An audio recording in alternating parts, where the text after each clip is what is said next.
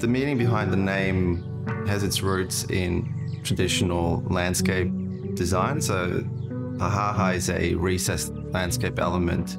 So instead of building a fence, you would build a ditch and maintain the beautiful views to the landscape. We've inverted the ha into a reverse ha, where we've created a landscape mound to give outlook from the living spaces and create an attractive public realm.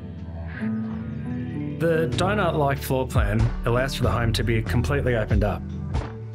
Instead of having blank dead ends, it gives us access to natural light and cross ventilation. One of the fundamentals that we really wanted to achieve was, wherever you are in the house, you're always looking at landscape or connected to landscaping.